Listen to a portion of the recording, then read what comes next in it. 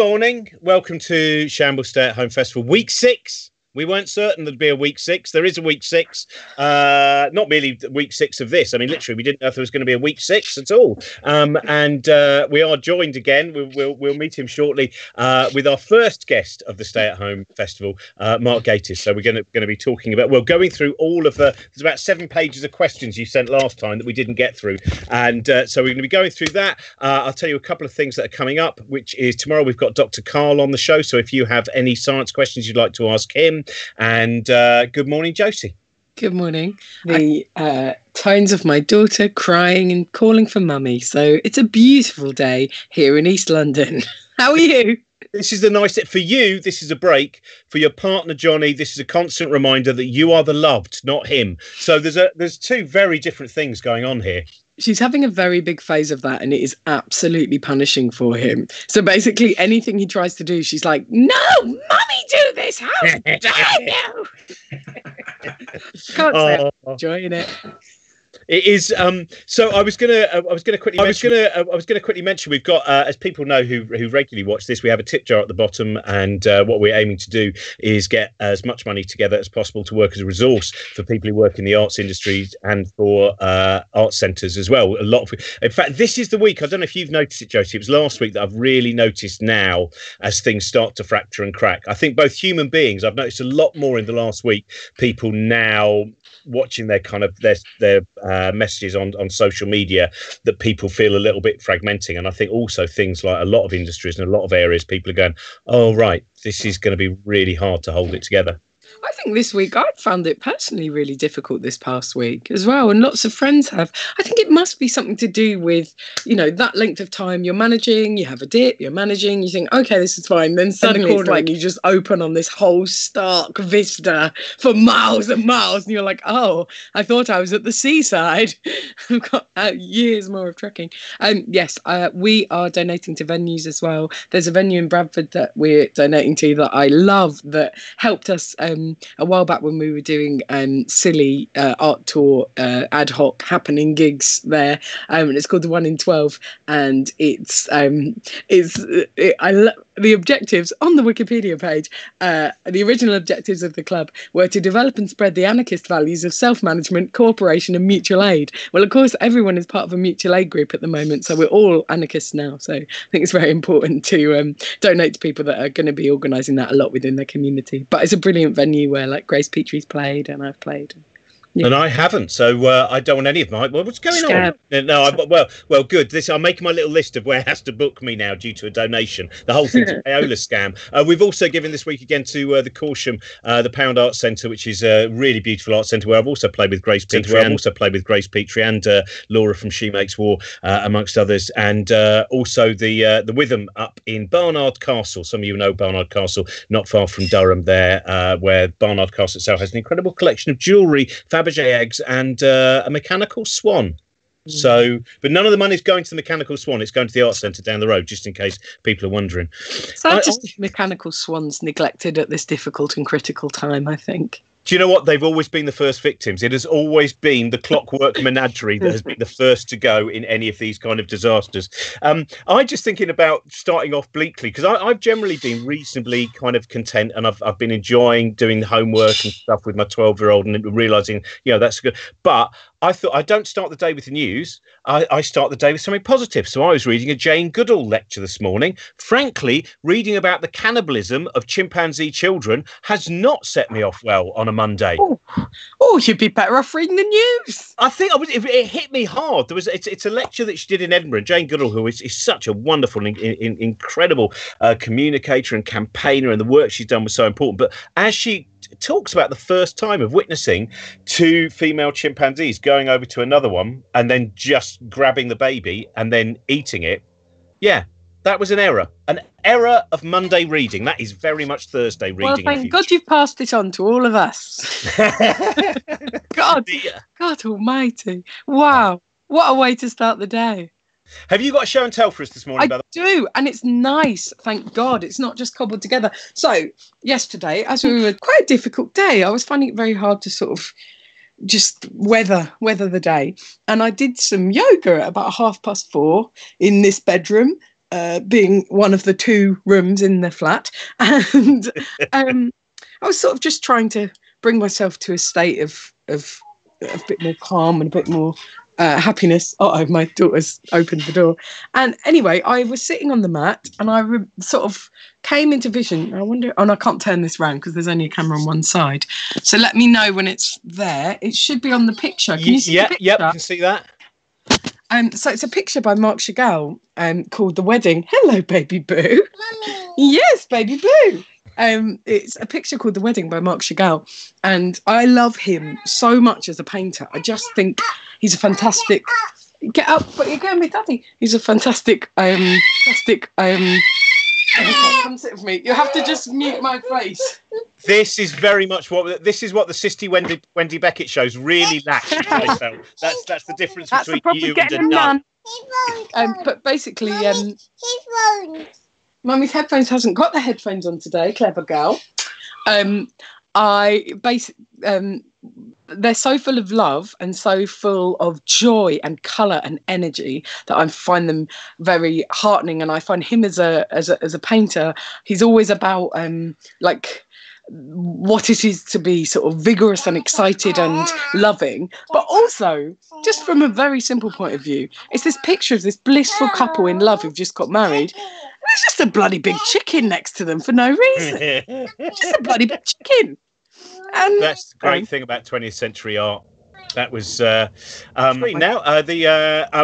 this is my show and tell. Well, one of them was I was looking for. I've got a load of T-shirts. I thought because Mark was on the things like the Dr. Phibes Clockwork Band and stuff. They're T-shirts as if you bought merchandise by going to see things like the jazz band in Deep Red. But the one that I'm wearing today is Brotherhood of Sleep. I don't know if you can see that. So that's a John Carpenter based T-shirt. But while I was digging through, I found the tour T-shirt from last year's tour that I did with Brian Cox. And the reason that I got this out was just thinking that this time last year, as opposed to being in my attic, right, that here are the tour dates. This is how much of the world, I don't know if you can see that, we were kind of covering at the time. So this time I would have just been about to leave to go to Raleigh in North Carolina, and then Wilmington, Washington, Philadelphia, eventually finding myself in Singapore, ending up in Reykjavik. And it just feels very weird now to think that I was preparing to go around the world, and now sometimes I prepare to go to the bins. Just a change. Anyway, that's my show and tell, and we will now introduce our guest for today, our first return guest, Mark Gatiss. Hello, Mark. How are you? Hello. I feel like I'm doing Desert Island Discs again. It's a sort of rare honour after 6 weeks to return. I feel like this is part of some show where we're now going, so Mark, show us what you got up to in the last 6 weeks. Well, it's the same. I've moved my office from upstairs to down here. So the backdrop is different. Although I'm getting very jealous of these Zoom backgrounds everyone's using, which look like early 70s Doctor Who, and I want to. Some of them are fantastic. Now, bear with me. My laptop doesn't support them, so yes, mine doesn't. It's so but if you try it, what you get is a fantastic sort of solarized green death effect. It's really really fringy and crude. It's brilliant. So I'm using that anyway just because it's more fun. So have you in terms of like moving around, is that's not the basement room that used to be your Victorian laboratory, is it? No, that was in the old house. Long ago.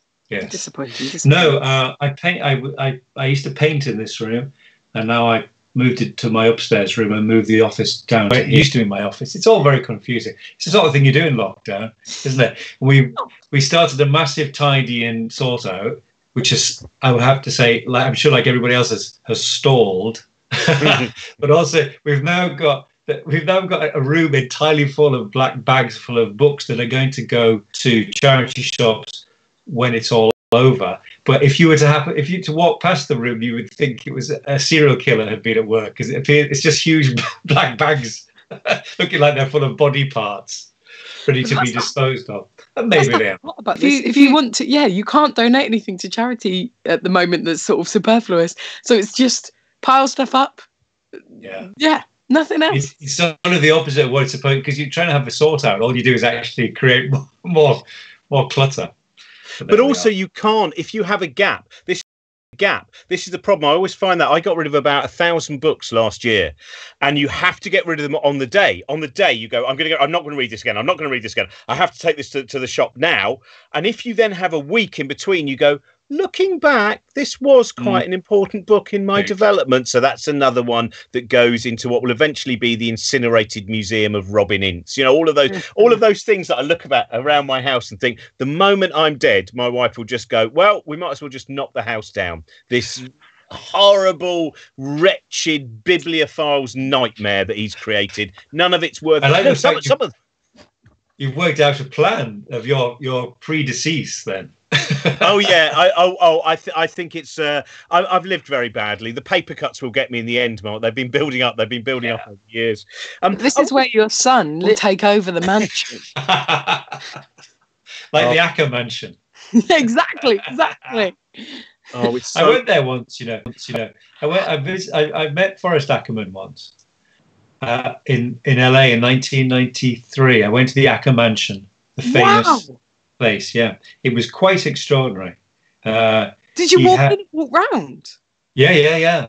I mean, there are things in there. I mean, they've all been dispersed to the four winds now, but there were things in there that needed to be in the Smithsonian. He had original Willis O'Brien armatures from The Lost World and Kong and things like that, and I don't know where they've gone. I mean, they must have gone somewhere, but it was quite extraordinary. I mean, he's the original fan, isn't he?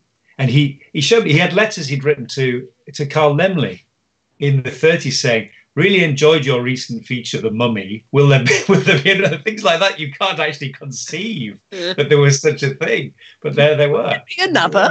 Yeah. Yes, we can tell you The Mummy's Hand is in pre-production. Well, that is your history of horror show, the first three-parter. I mean, that I kept thinking when I was watching it, how do you, when you were going to see some of these people legendary, you know, for us, they were images that we had on inside books, perhaps the postcards or post things we'd cut out from magazines and put on our wall. And you're now meeting these people, and they're in their 90s. Or how did you approach? I mean, was it afterwards that you'd suddenly go, oh my God, this person who was such an influence on the development of your art you've just met, or are you sitting there all the time thinking, well, if I screw this up, don't screw this up, don't screw this up. I've been waiting for 40 years for this. I mean, a bit of both, really. The strange thing was, I suppose, that series, which is 10 years old now, was the last chat. It was very well timed. You know, by the time it was transmitted, 3 of them had died. That's how close it was. But, you know, I often think about the wonderful Kevin Brownlow series Hollywood, which, if you remember that with James Mason narrates, it's utterly amazing, and it's all on YouTube apart from one episode, which I think they had to take off for copyright reasons. So it's not, you can't have the whole thing. Anyway, it's utterly brilliant. It's about the development of silent movies, and even in 1980 when it was on, my jaw dropped. The fact that he was just popping round to interview Ruben Mamoulian, King Vidor, and Gloria Swanson, and it's absolutely inconceivable. So I went to America first time, 1993, and I tried to interview Gloria Stewart because she was in The Old Dark House, The Invisible Man, and the James Whale film called The Kiss Before the Mirror.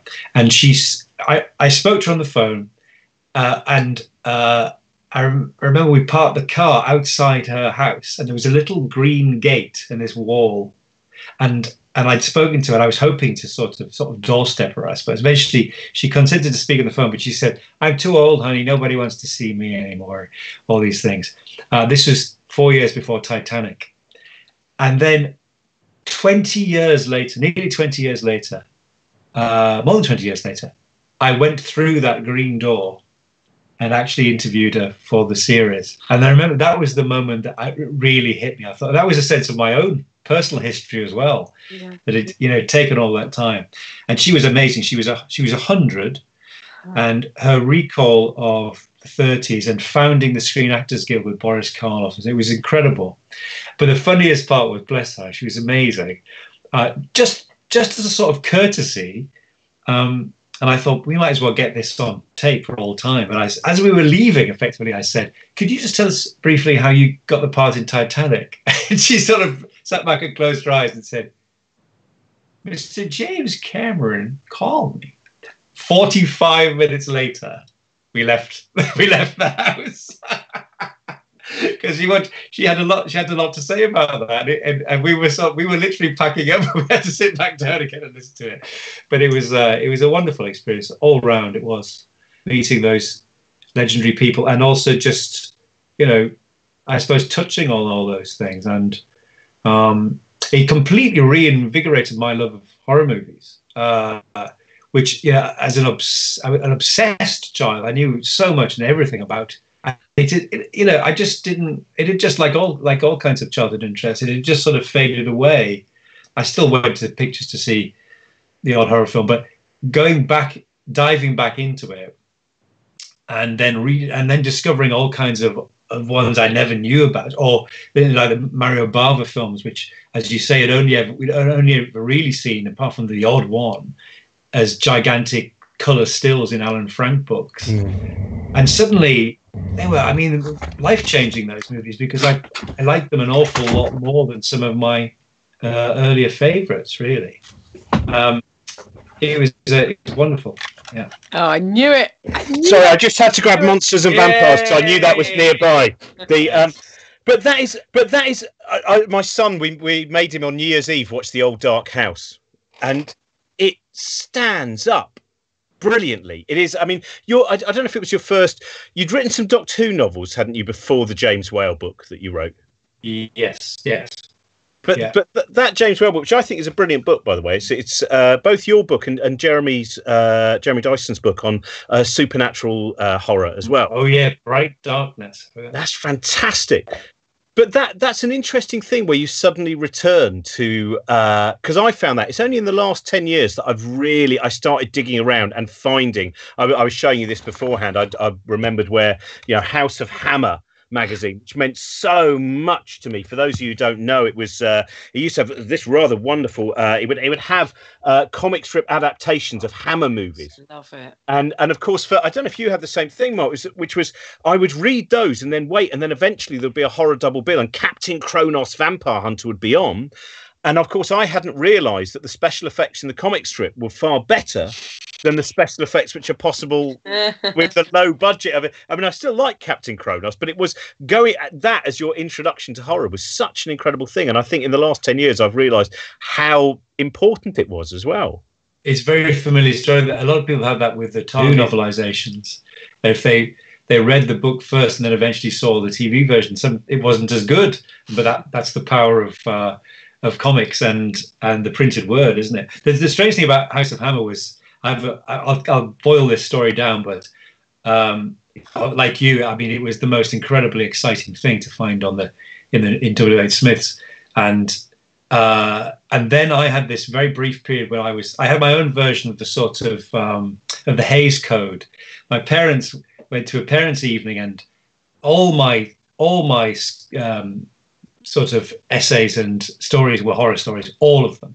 And they just, I've still got my school report from Mr. Todd. It said, Sweet Todd. Sweeney Todd, yes. It gave me I got an A+, and it said, something like amazing imagination, even if they do resemble scripts for Hammer films. I've still got that. And when my parents came back, and they basically banned me from watching horror movies. They'd had enough. And by horrific coincidence, that night was a Friday night, parents teachers, and Revenge of Frankenstein was on, a very rare Hammer film, still a rarity really, and in those days inconceivably rare. I'd never seen it, and I was sent to bed early crying because they banned me. And I remember hearing my parents' door close, and I sort of looked at my watch, and it was about actually about 10:25. And my sister was staying up to watch Revenge of Frankenstein. And I just crept downstairs and watched it anyway. And that was the end of my ban. But House of Hammer was one of those things. It was I wasn't allowed, and then I was allowed again. But then this weird thing happened. You'll remember this, Robin, where it transformed suddenly into the Hammer halls of horror. Yeah, that's right. And I couldn't keep track of something weird happened editorially. and it wasn't the same. I can never. Did we ever get an explanation for what it was House of Hammer, Halls of Hammer. I'll see if I can find House of Hammer, Halls of House Hammer, of Horror. Hammer. Then eventually became House of Horror. Yeah, That's the wonderful Captain Kronos cover, which actually, by chance, look what's on the back there. There we are. Oh, you see, La Revanche de Frankenstein. And then after House of Horror, you're right, for the last 3 issues, Halls of Horror. Bizarre. But the story with this is that they did a brilliant comic strip illustration of Dracula, Prince of Darkness. And there's a Father Shandor spin-off was promised, and it never materialized. And I met Des Skin, the original editor of Doctor Who magazine and editor of House of Hammer, years ago at a Doctor Who thing. And I said, whatever happened to that Father Shandor spin-off? And he said, oh, it did appear, but it was in somewhere else. And it was like it was literally like, we've all got versions of this where you know, there's a question that bugs you when you're 13, like, what are the lyrics to this song? And then every now and then in your life, like hundreds of years later, you'll get the answer and you go, oh. And if you could, all you need to do is give that information to your younger self and it would have meant the world. But now it's just kind of go, oh, I see. It was really strange. And I thought a little door had closed on a fragment of my childhood because he explained what had happened to the Father Shandor spin-off. Anyway, this means nothing. So you don't want me to lend you. I've got those copies of Warrior magazine. Is that where it is in Warrior? It was Warrior magazine, which was also where Alan Moore's V for Vendetta began, Laser, Razor, and Press Button, and all manner of things. If you were, by the way, I feel that the first one of these we did was very broad, and I'm glad we've managed to narrow it down a little bit more niche. Finally, it's a joy to see one issue of one particular magazine. But it was those things. You're right. One of the saddest things I think is when you have to remind yourself. Sometimes when you're working with someone who, when you were 10, you could not have imagined what it would be like. You know, oh my! And I sometimes, you know, and I have to kind of just sit and go, don't forget the wonder and the joy of this, of the fact that 10-year-old me would not have, you know, when I was doing, whenever I've done stuff with things like the Goodies, you know, and I'd go, remember 10-year-old you, remember somewhere there's a bundle of neurons that are still 10-year-old you, and don't let that bit of it die, because you'll find that it's most of your neurons, isn't it? Like that's the truth. Yeah, I was going to say, my problem is that I'm still so there that when I got to interview Michael Palin, most of my questions were just, "You're very good, aren't you?" I remember you telling me about that. You said, I don't know what happened there. But the joy of that is, Michael Palin is the same with me. One of the few people I absolutely went to pieces when I first met. I couldn't quite believe it. And but he tells this brilliant story about he did a bit in The Magic Christian, that very strange 60s film. And Peter Sellers, of course, was in it. And he was such an obsessive Goon fan. And he was on the set of Pinewood or something. And he saw Sellers approaching and his mind was racing. What am I going to say? What on earth do I say to Peter Sellers? What do I say to Peter Sellers? And he sort of came level with him and he just went, "Hello, Peter." That's all he could manage. But there is a thing, is that to some extent where it is better, even though we all want to meet our heroes, it is better that they always remain. Not necessarily. I mean, I've been lucky that, and I know Josie, you as well. All of us, I think we've met people who, fortunately, again, perhaps because we've got niche taste, perhaps it's not always really big showbiz taste, that they you know, you go, this is wonderful, and you delight in it, and it turns out they are what you'd hoped. I think, you know, the higher up sometimes, the really big stars, then the disparity. But that's the problem, isn't it? Which is, once the person becomes a human, you've lost the magic when they are merely the cover star of Halls of Horror or whatever it might be. Yes, I guess so. But it's worth it, isn't it? Unless they're terribly disappointing, which of course can happen, and it actually sort of destroys your childhood love of something because you can't not unsee through a different kind of prism. But mostly, of course, mostly people are lovely and humble and kind and nice. And I met Christopher Lee several times, and that was, you know, talking about you know, addressing your 8-year-old neurons. That was an extraordinary thing just to contemplate. And I found the last time I really spent any time with him was I commissioned a friend of mine to do a picture of him. and we had tea in the Cadogan Hotel, where Oscar Wilde was arrested. Not on the same day, and which was just around the corner from where he lived in Chelsea, and near Sloane Square. And it was just amazing to spend that amount of time with him. And he was very.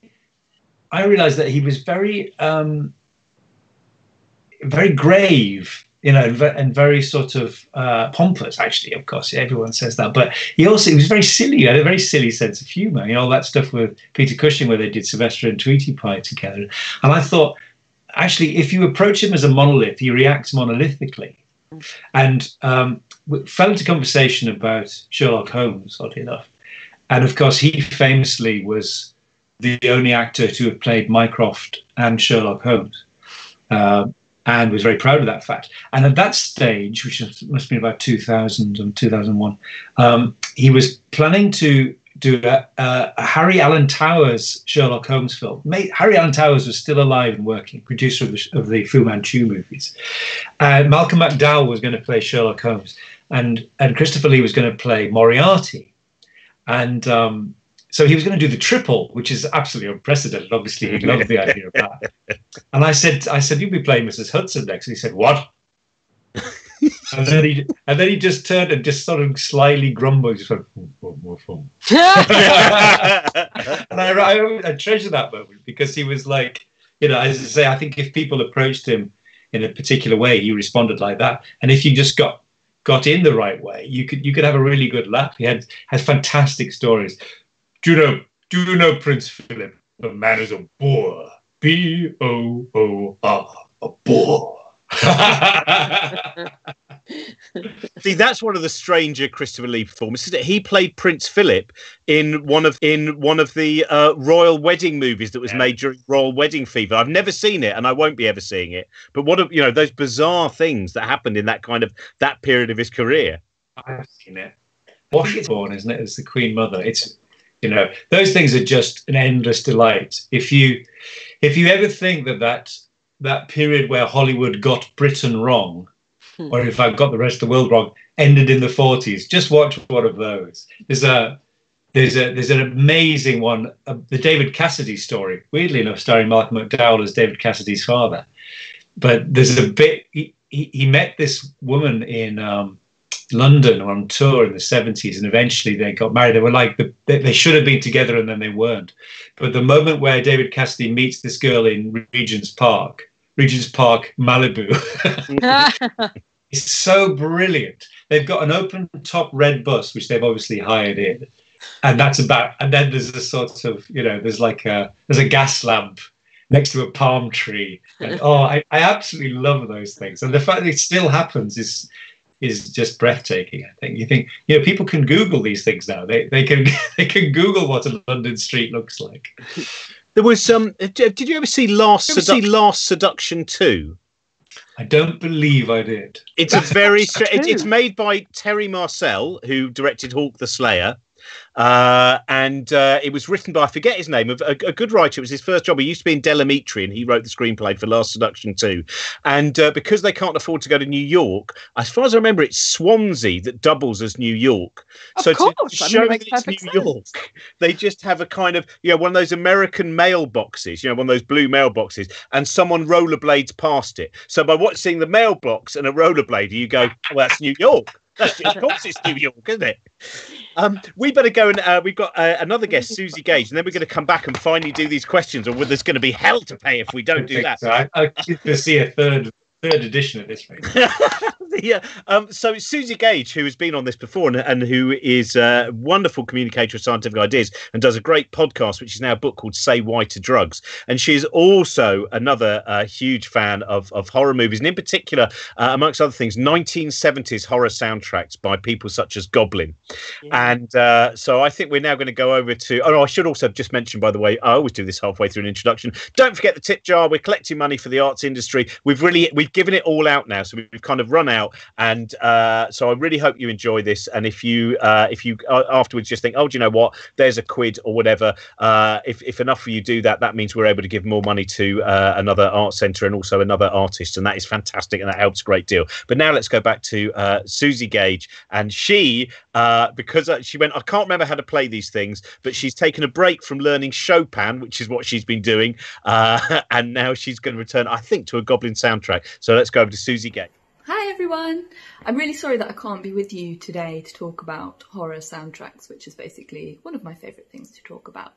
As many of you, or some of you might know, as well as being an epidemiologist and a researcher and a podcaster and an author, I also dabble a bit in music. And when I lived in Bristol, I used to be in a band called Il Goblini, which was a Goblin covers band. Now, Goblin are horror soundtrack aficionados. They were a 1970s Italian band who did the soundtrack to loads of films, in particular Dario Argento films like Suspiria, Tenebrae, Profondo Rosso. They also did the soundtrack to Dawn of the Dead. And their music pops up in quite a lot of other places as well. Charlie Brooker's quite a fan. They're quite often used in Screen Wipe and things like that. And one of their songs was also used in Shaun of the Dead. But the problem with Goblin is that, well, not the problem, but the problem for me trying to play these songs on the piano is that one of the things that's so great about Goblin is that it's really complicated sort of rhythms and melodies kind of interlocking, like the bass interlocks with the synths and the drums and everything kind of fits together, but it's very hard to then get that across on solo piano. But one of my favourite directors is John Carpenter, and the music in his films I've always found really, really awesome, and he does quite a lot of it himself as well. So instead of playing you a Goblin song, I'm going to play you a John Carpenter song, and that's from possibly his most famous horror film, Halloween. So enjoy.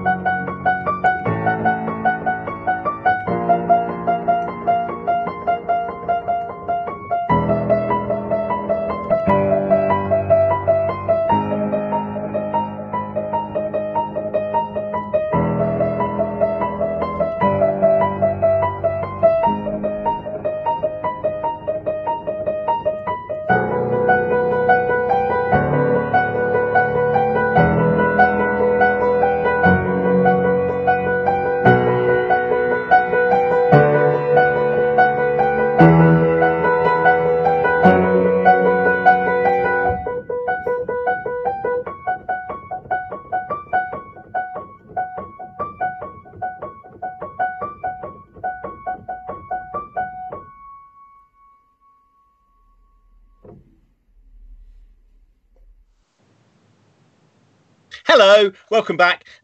So thank you very much, Suzi, for doing that. Suzi is a huge fan. I was so annoyed. I was actually, not merely did I miss John Carpenter live, I when playing his soundtracks, I actually was even offered twice free tickets, and I was doing, I can't remember what gig that I had, which was immovable. Mark, did you go and see John Carpenter live? Didn't, I'm afraid, no. Same thing. I mean, you miss them, don't you, and just go, oh, that's gone. But having spent some time with the great guy, I think I've had my childhood John Carpenter fix, so that was okay. He's a dude. That's what he is. He's great.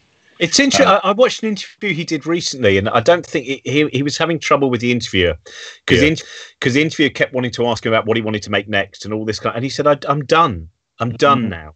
I've done it. It doesn't matter, and I don't want to keep talking about my work. I want to talk about other people's work." He was a lovely kind of gregarious nature about the excitement of what's being made, and not a bitter acceptance, or it didn't come across, just an acceptance of there's a body of work. And I forget in the 80s how, Starman, Christine, Big Trouble in Little China, then off to They Live and Prince of Darkness. He was leaping around in so many different places, Escape from New York, the value of film, I think. I love that movie. I absolutely love it. I said, it's 10 years ago. I said, would you ever want to make a Western? I always thought he'd be making a great Western. He went, oh, sure, but, there comes a time you got to put your feet up and watch some fucking basketball. Quite right. Well, I swore. So. I think it's the opposite of bitterness, to be engaged in what's new and supportive of what's new. That's what someone like Barry Cryer is so brilliant at, isn't he? Barry, who is, I was listening to Radio 4 Extra yesterday and I was painting, and there was an old edition of I'm Sorry, I've Read That Again, from 68, I think. And Barry's lineage goes way, way back, but he's always been so interested in. Of course, if you ask, he'll talk to you about writing gags for Frankie Howard or whatever. But he's really always interested in what's next, and it's an incredibly healthy attitude for anyone to have, because you stop being fossilized in your own little moment, and you're thinking, what it's what Olivier did with Olivier's entire world was shaken and threatened by the arrival of John Osborne, and then within a couple of years, he'd asked Osborne to write a play for him, which became The Entertainer. And you think, well, that's the way to do it, isn't it? You take it, you meet it head on and go, well, what can we do together? What can you offer me? What can you do to save my career? That's all. That's very much the subtext of it. Yes, very much the subtext. I was just going to say that Barry Cryer is somebody who's always taken the time to get to know new comedians. And so most comedians who've done radio stuff will be like, oh, yes, I know him, even though I'm 30 and he's 80. Everyone knows who he is and has had a friendly conversation with him where he's taken the time to be interested. And no one loves jokes as much as him. I love that story. He said, when Willie Rushton and him used to do that show, Two Old Farts in the Night, weirdly enough, they were probably yours and my age, Mark, and we saw them as old people. And they, yes. Oh, I forgot that your age keeps updating that page. The playing age, 24 to 40. But he said one night when he walked off, Willie Rushton went, Barry, you've fallen out of love with the jokes. And he said it was the only night, he said, he realised that night he just delivered the jokes. He was not engaged with the jokes. And I think when I saw Barry doing a show with Colin Sell back in late January, and he's still there's a lovely joke. It's apparently Walter Matthau. He heard it first from Walter Matthau, right? And I think it's a beautiful joke. And he'll ring people up. A friend of mine said, oh God, I saw Barry's number and I thought, oh my God, I hope he's all right. And of course, hello, just got a new joke. And but Walter Matthau joke is that lovely one about a man and a woman get married, and they go back to her house for the first night, for the honeymoon night. And the next morning he wakes up and he's just feeling wonderful, and he walks into her bathroom and he can't believe it. There's a dead horse in the bath. And he goes, oh my God, darling, there's a dead horse in the bath. And she says, well, I never said I was tidy. Now that and I love that there's a great division. Let's get some of these questions, right? We must go through these. So the questions are, well, this is from Owen Parker, who also went to Bretton Hall. I'm afraid that's all we've got time for. And he also wrote the theme tune for this show very kindly as well. And he just likes to say, is it true that Royston Vasey was based on Denby Dale, the civil parish near Bretton Hall? No.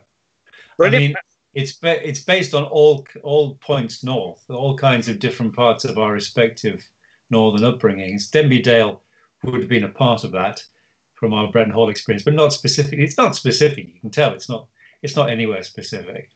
When we won the Golden Rose of Montreux, that's a moment. I tell you what, that's a moment. That was a moment in 1999. That was because of the Goodies winning it. and I knew the Goodies had won it, and so it was an extraordinary thing to think that could have been a possibility. But I remember we were flown out to Switzerland. Remember those days, and at no notice, it was so exciting.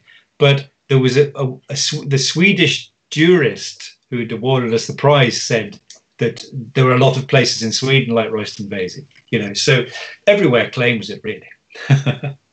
There was a sad moment in. I did an event with the Goodies back in January, which of course is even sadder now. But there was a thing. It was at the Slapstick Festival, and the Slapstick, they dug up a bit of footage which they knew that Bill and Tim and Graham hadn't seen, and it was them at Montreux.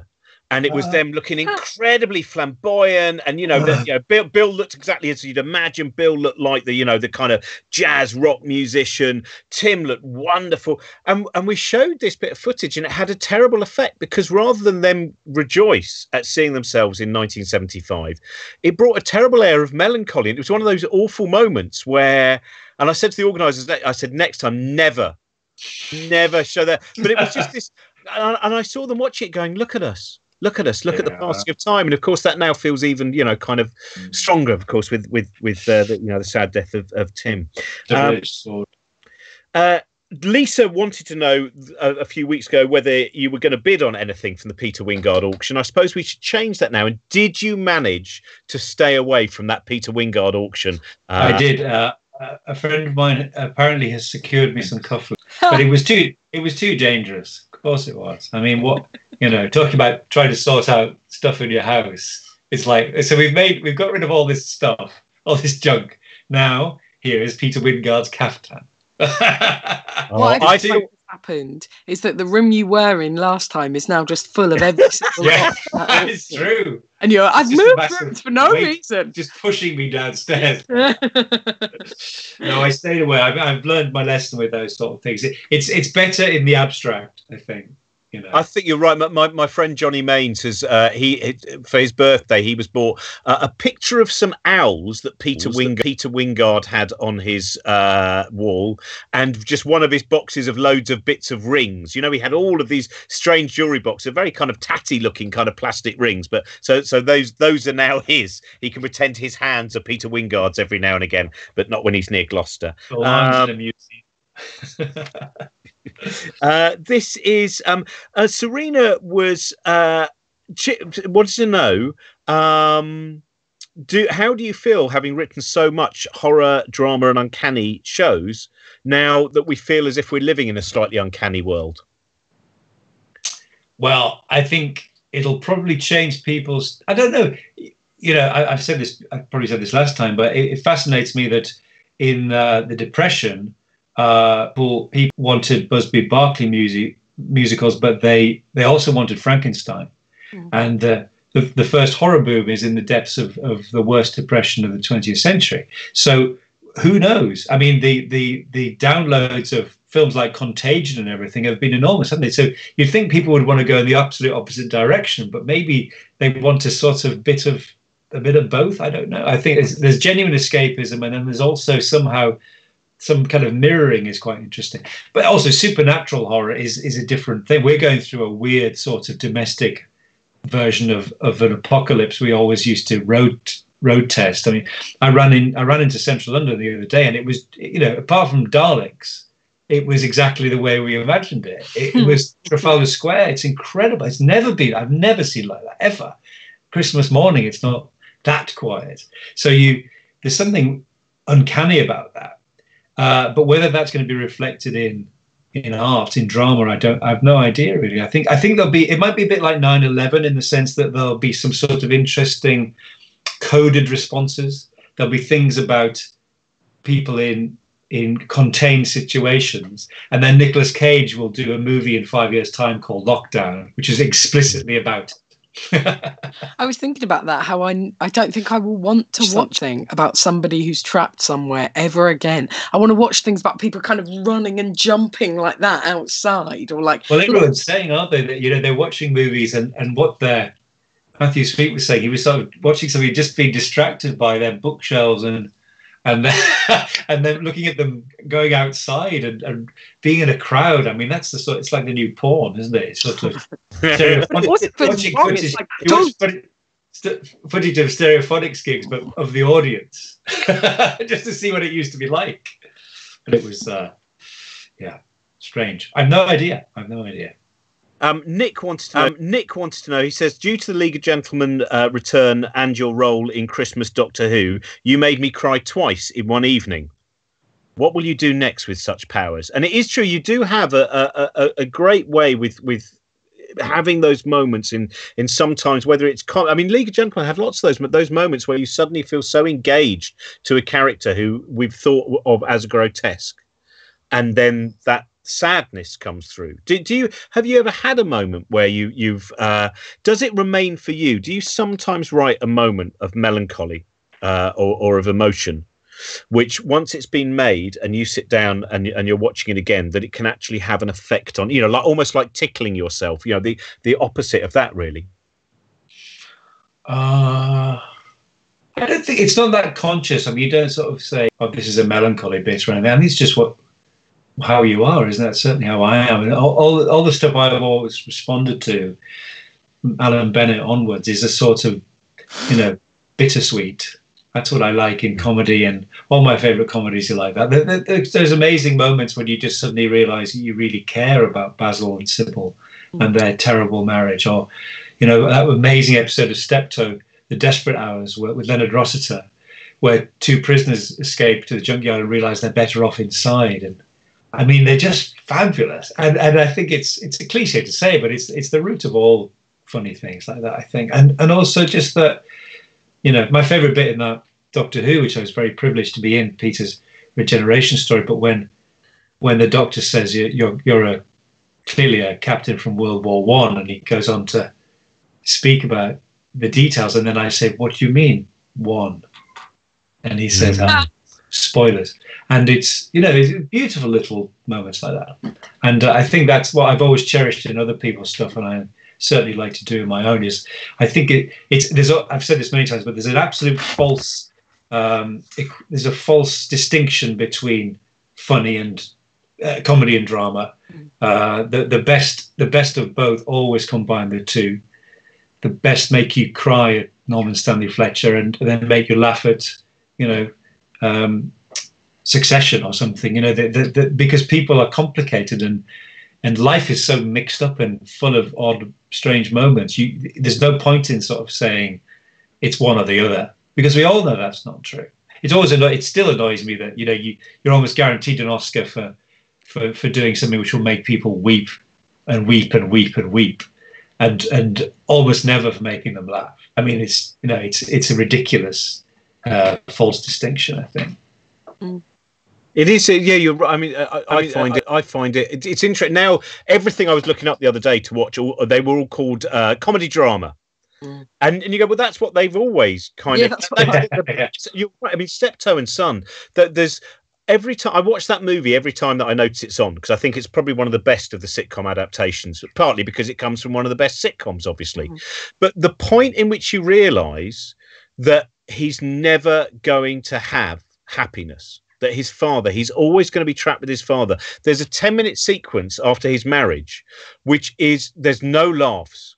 And I still find it, 30 years since first seeing it, agony to realise that he will one day be in that house on his own, having found no one, because of this trap of the love and the need between father and son.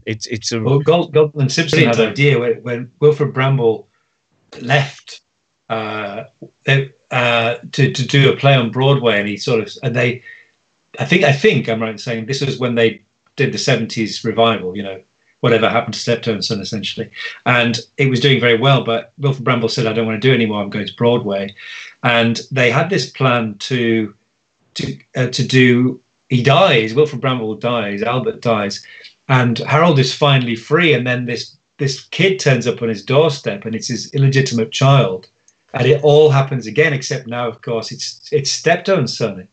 And then Wilfred Bramble's play tanked, and he just came back, and that was the end of that. But I mean, that's a great idea, isn't it? He just breaks the cycle, and then suddenly, oh no, I'm it now, you know.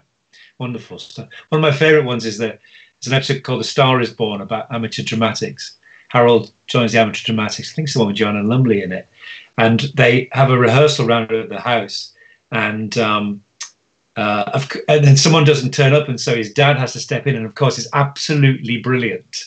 Everyone lionizes him, and Harold is totally ignored. And when they do the actual production, he's the star of the show, and Harold just leaves quietly.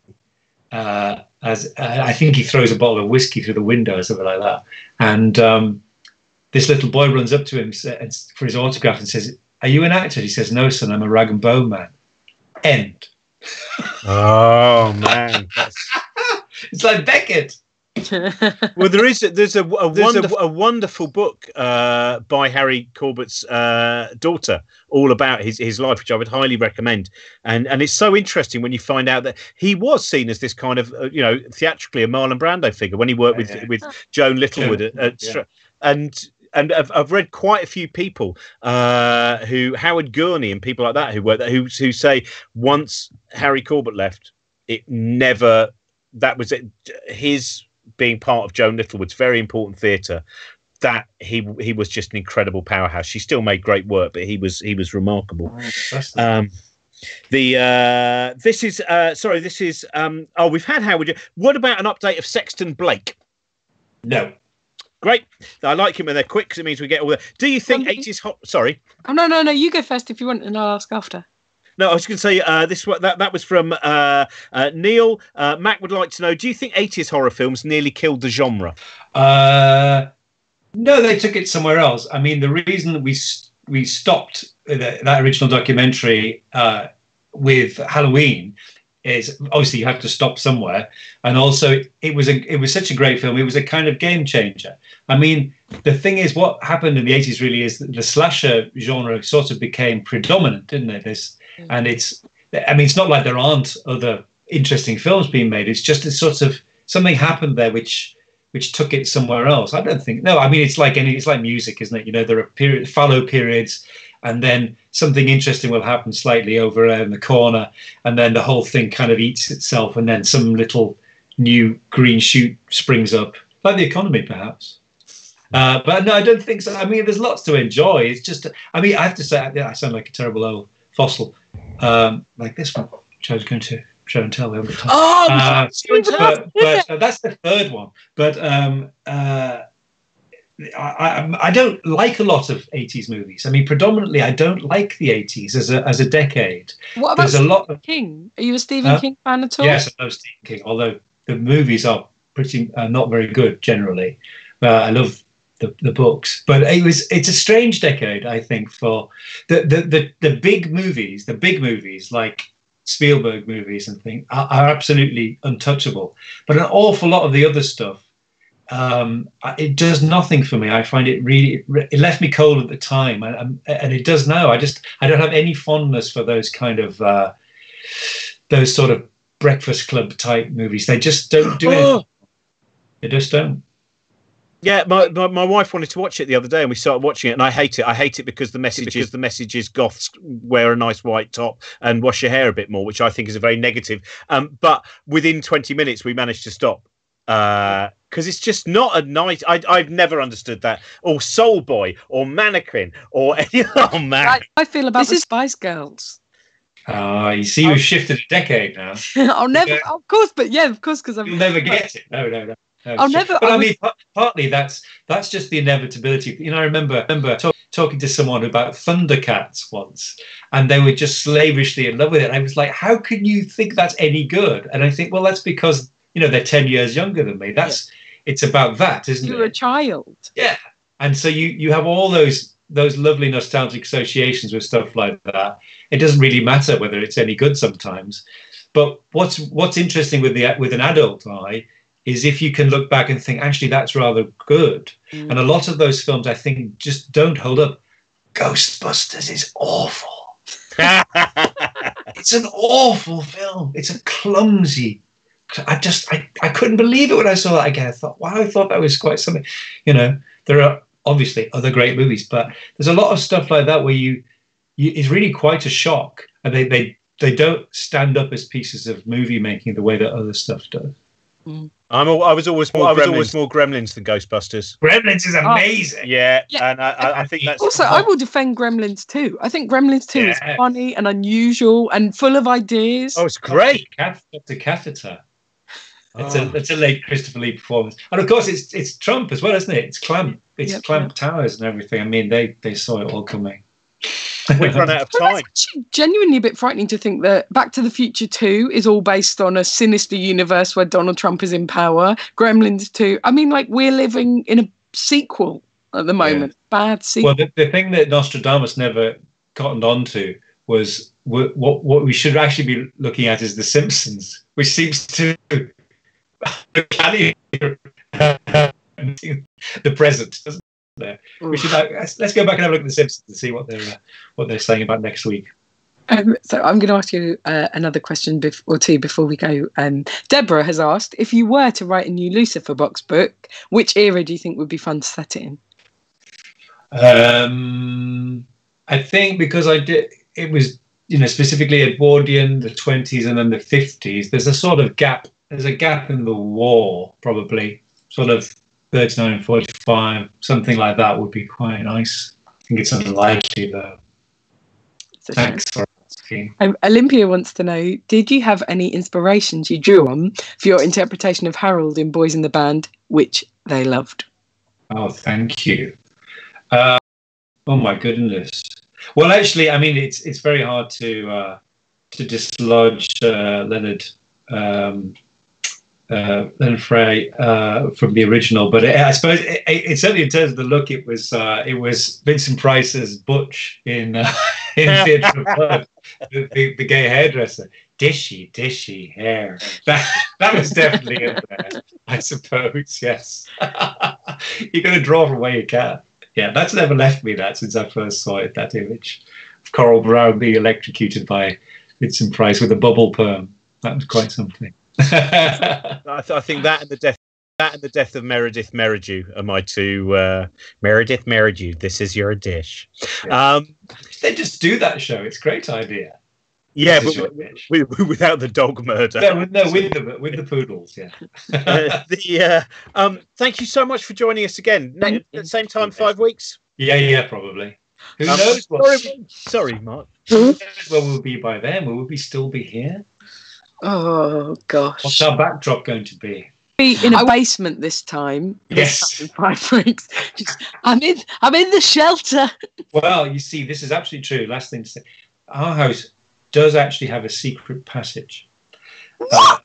Yeah, there's a cellar which was filled in 1970, and underneath that is a doorway to a passage. This is what the old lady we bought it from told us, and we planned to dig out the cellar and reveal the passage. We've never done it, but who knows now? Lockdown. You've had 5 weeks. We've had 5 weeks to dig out the cellar manually. I'll tell you something. There's a man I'm becoming really, really interested in watching on YouTube, and his name is Mr. Tway Sin, and I think he could even be 60. He lives in Thailand. He's incredibly fit. What he does is he creates these things with a hoe. He goes out into sort of scrubland near where he lives, and he hoes out an underground chamber and creates these things. And the videos are called things like 60 days to create millionaire swimming pool underground beach house. And then he just whacks it out the ground, digs it out, digs a pool, goes to a nearby river. I've seen that. It's amazing. Yes. Yeah. You could be doing 60 days underground, underpool swimming. Just give me 5 weeks. Or that episode of The Goodies where they were eventually found, where they've been trapped in their little. So it could be one or the other. Thank you very much, everyone, for watching. Pleasure. We're back tomorrow with Dr. Carl, and Martin Rowson is also going to join us, the brilliant illustrator and cartoonist. Mark, thank you so much. And we've still got 5 pages of questions, so we'll do that in 5 weeks. And don't forget, we've also got music from Femi tomorrow as well. And I'll just say again, we've got the tip jar at the bottom. If you are able to give £1, or you can also, there's other ways that you can contribute. We are distributing that money amongst the kind of arts community and to art centres and other things, and that will help a great deal. Bye, Josie. Bye, Mark. Bye. Thank you so much. I hope this week is better for everyone. Yeah.